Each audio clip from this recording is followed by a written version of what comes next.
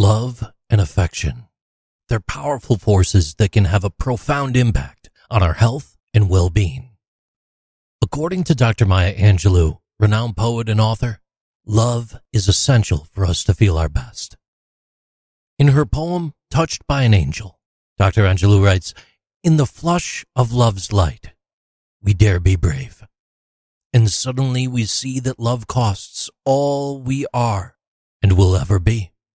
Yet it is only love which sets us free." These words capture the transformative power of love, which can inspire us to be our best selves, even in the face of adversity. But what does it mean for love to set us free? According to Dr. Angelou, love recognizes no barriers. It jumps hurdles, leaps fences, penetrates walls to arrive at its destination full of hope. Love can transcend even the most seemingly insurmountable obstacles, allowing us to connect with others on a deep and meaningful level. For Dr. Angelou, love was also an essential tool for healing. She believed that the love of family, the love of one person, can heal. It heals the scars left by a larger society. Love can help us to overcome the traumas and challenges that we face in our lives and create a sense of belonging and safety. Furthermore, Dr. Angelou felt that love was a universal language that could be used to create positive change in the world.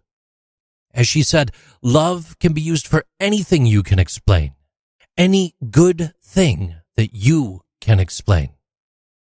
Whether it's through acts of kindness or simply being there for those in need, love can be a powerful force for good. So how can we cultivate love and affection in our own lives? For Dr. Angelou, the answer was clear. I'm grateful to have been loved and to be loved now and to be able to love, because that liberates. Love liberates. It doesn't just hold, that's ego. Love liberates. It doesn't bind. Love says, I love you. I love you if you're in China. I love you if you're across town. I love you if you're in Harlem. I love you. I would like to be near you. I'd like to have your arms around me. I'd like to hear your voice in my ear, but that's not possible now. So I love you. Go. In essence, love is about creating connections and cultivating a sense of belonging for both ourselves and for those around us. By embracing love and affection, we can create a more fulfilling and meaningful life.